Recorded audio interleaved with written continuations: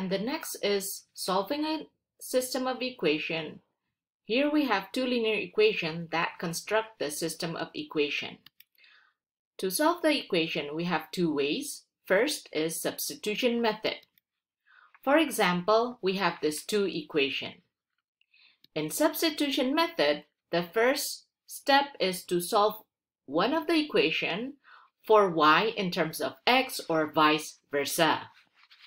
Here, I try to solve the x in terms of y. Taking from equation 1, by rearranging, I get x as a function of y, where x equals to 9 minus 3 over 2y. Then I substitute this x to the second equation. You may pause the video. I use implication arrow here to show the steps.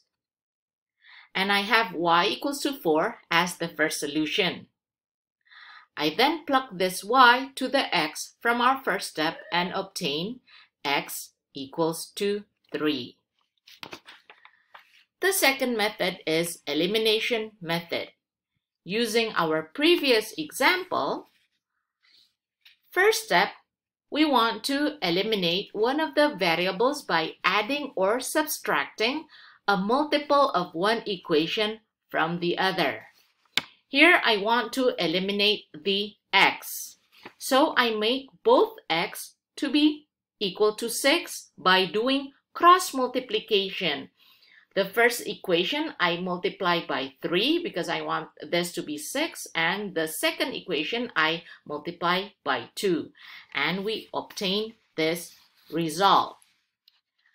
And we subtract the both of the equations. 6 over 6 becomes 0, and so on, and I get y equals to 4.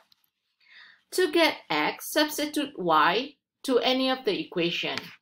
Here I use equation 1 and get x equal to 3 as the result.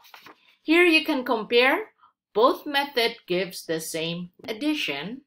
For a system of two equations with two unknown, and assuming AE minus BD does not equal to 0, we can solve the x and the y through a formula, where the formula for x is given here and the formula for y is given here. Meaning that we just need to define the coefficient for each variable x and y from the equation. And we have a condition: when AE minus BD and BF is not equal to CE, then the system has no solution. And if AE equals to BD but BF equals to CE, then the system has infinitely many solutions. Now the question is, can you derive from equation 1 and 2 to get the formula of the solution above?